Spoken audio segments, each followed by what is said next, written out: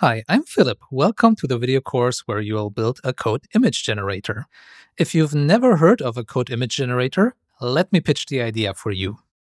If you're active on social media, you know that images and videos are popular forms of content. But as a programmer, you mainly work with text, so sharing the content that you create on a daily basis may not seem intuitive. That's where a code image generator can come in handy for you. With a code image generator, you can create a nice-looking image of your code snippets. That way, you can share code without worrying about formatting, different syntax highlighting, or character count limitations.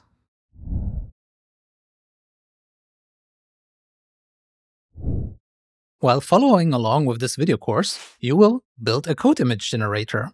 And to be a bit more precise, you will create a Flask web app that connects and styles templates, and then you will beautify the code with Pygments, and you use Playwright to create the images. Sounds fun? Let's get started. The code editor I'm using is VS Code, but you basically can follow along with any code editor of your choice. I'm currently having the terminal open, where I will start with the project. I already navigated to my project folder, and one of the first steps you usually want to do when creating a new Python project is creating a virtual environment. That way you can make sure all the packages that you install are only installed for this project and not system-wide. To create a virtual environment, you'll use the venv module that Python comes with, and the command is python-m venv venv. The second venv is the name of my virtual environment. You can basically name it any way you want, but I like it to be straightforward and be just venv.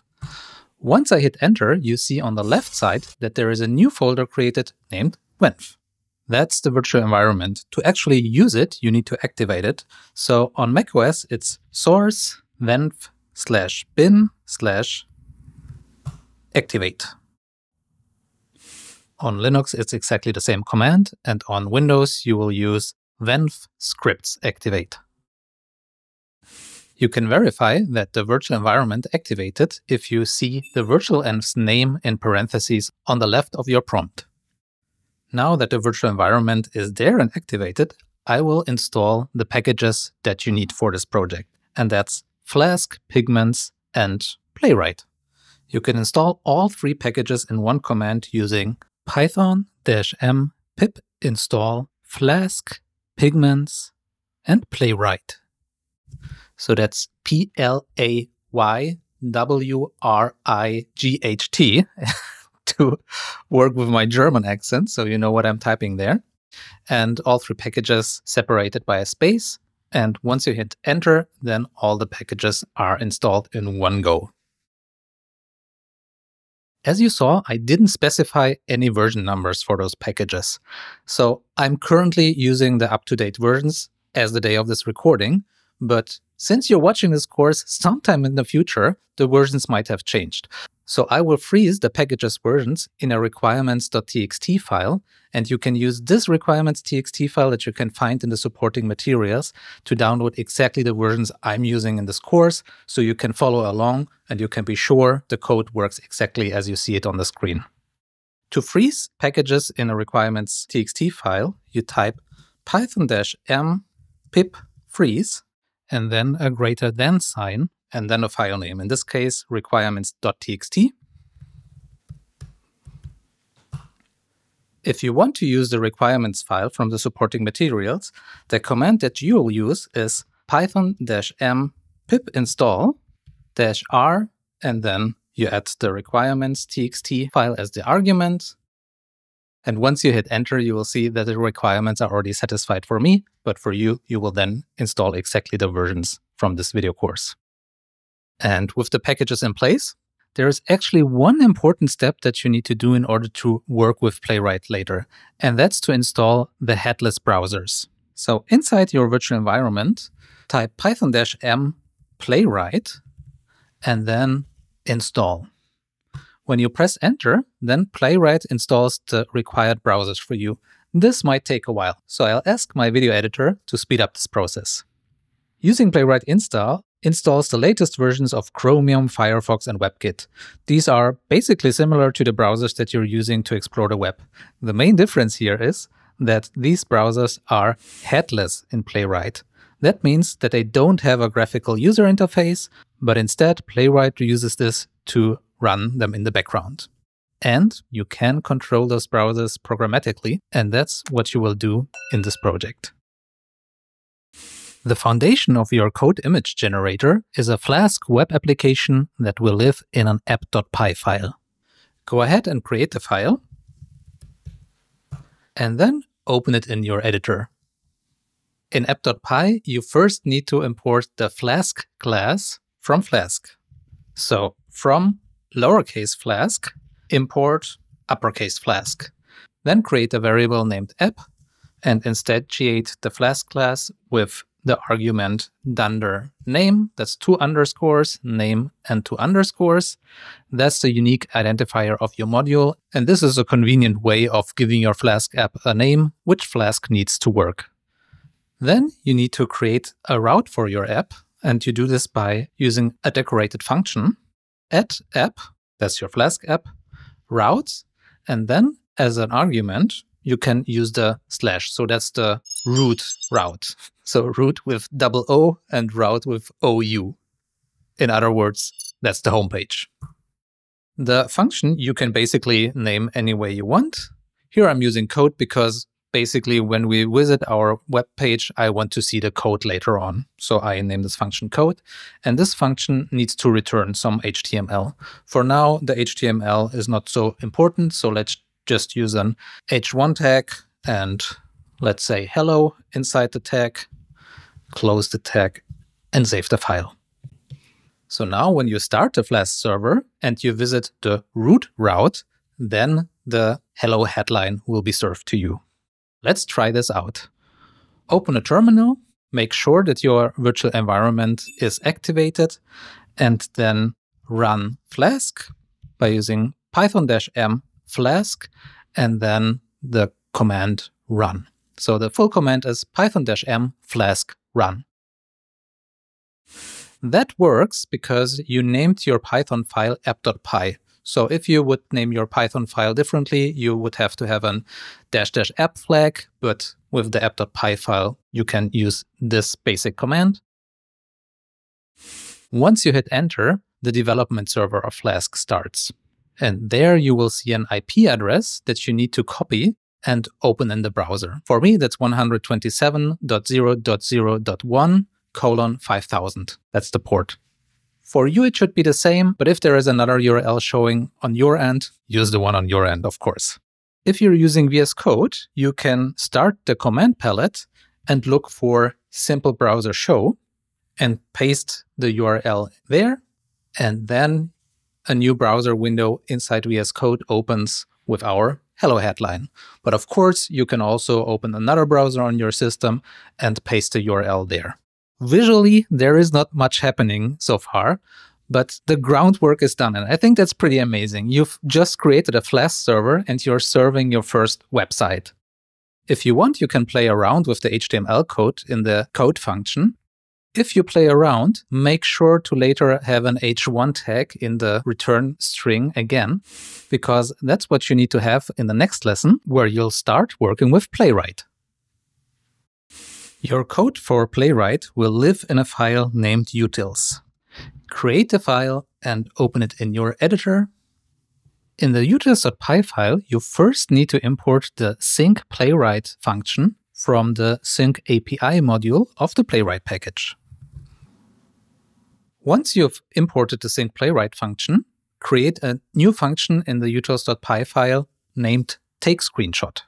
This function should take one argument, so define a parameter named URL, because that will be the URL of which Playwright should take a screenshot from. Inside the takeScreenshot function, create a context manager with the sync Playwright function and use Playwright as its variable name.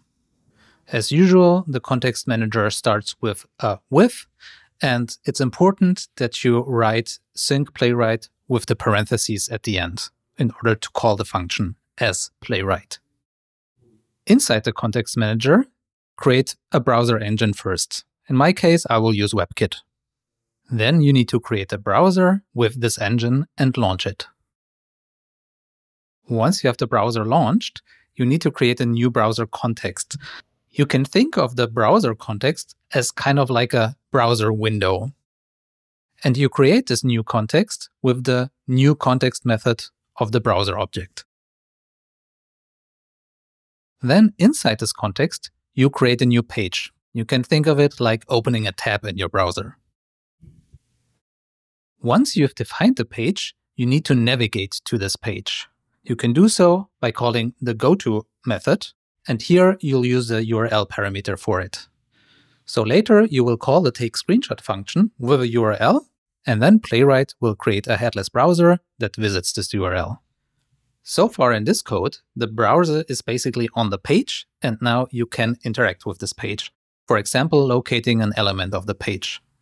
You can locate elements on a page with the locator method of page, and there you need to pass in an identifier, for example, an HTML tag. And since you use an h1 tag for the Flask app, you can try locating the h1. So pass in a string that just says h1. No brackets around it, just a string h1.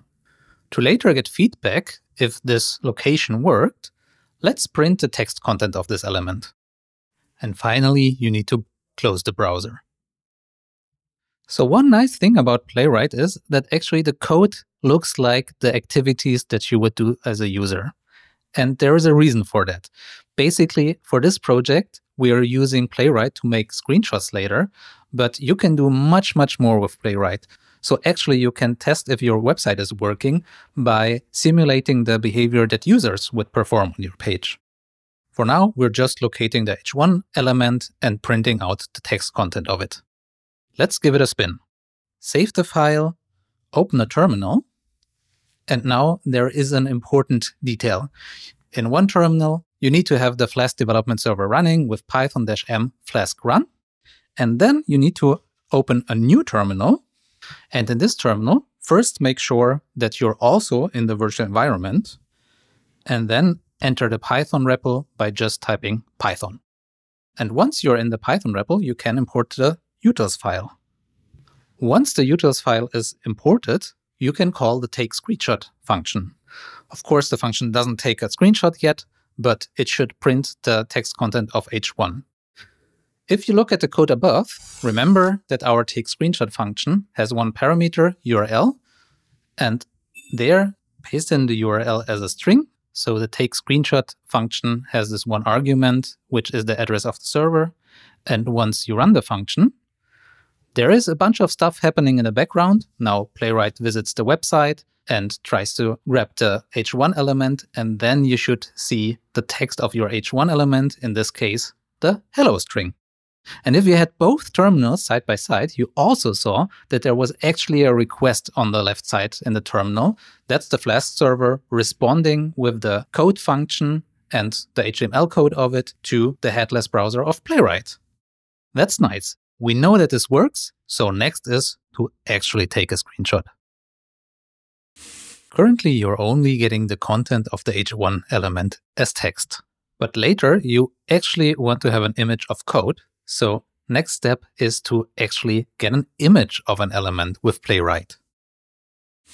Inside the takeScreenshot function, replace the line where you're currently calling the print function and passing in the text content of the element with actually taking a screenshot. You do so by calling the screenshot method. The screenshot method returns an image as bytes. So you need to save the byte somewhere, ideally in a file, but for now, let's save it in a variable first.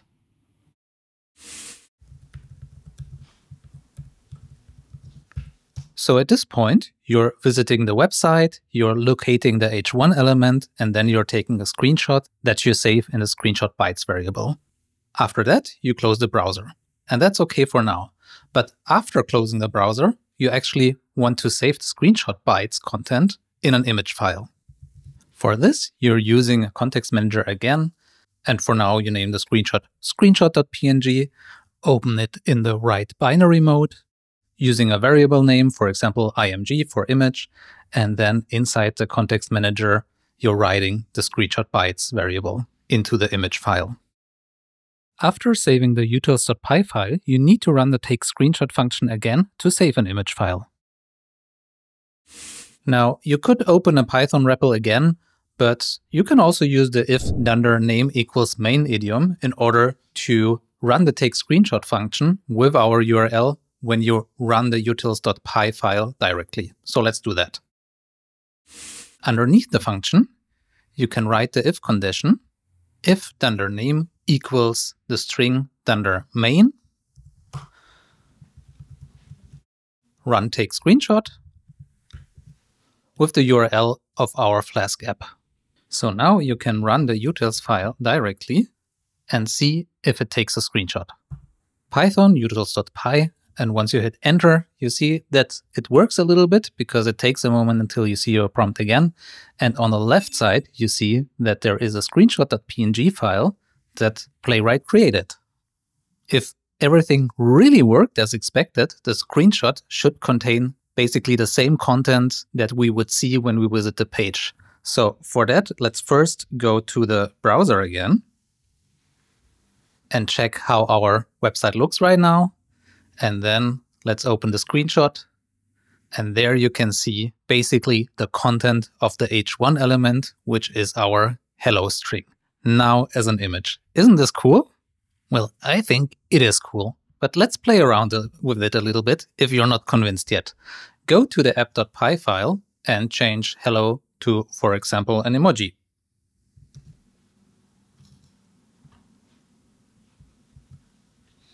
Save the file and visit the browser again to verify that the emoji is showing. And as you can see, we're still seeing the hello page. So that's good that we checked it, because currently our Flask server isn't restarting when we adjust something with the code. So we could stop the server and rerun it like before. And now when you reload the page, you see the emoji. Or you can run the server in debug mode, which then automatically restarts the server when you change the code. So let's do that. Stop the server again, and then add --debug at the end of your python-m flask run command. And then you see that debug mode is on. And now if you change something in your app.py file, you see that the server is automatically restarting. And when you go to the browser and reload it, then the updates are already there. And also, to be very clear here, you don't have to have the browser open in order to make the screenshot. So if I close the browser and I'm in the app.py file, I can still run the Python utils script and it will still take a screenshot of the browser because you're using Playwright in the background and I just had the browser open to verify that everything is looking like I want it to look. Once you run the utils.py file, it takes a moment, it takes a screenshot. Let's see what's the content now. And there you have it, a waving smiley. Nice. If you zoom in, you might recognize that for me, the emoji is a bit blurry. This could also be the case for you. Also, currently, we're overwriting the screenshot every time we're running the script. It would be nicer to actually create a collection of screenshots. So the blurriness and overwriting the screenshot is something that we should tackle in the next lesson.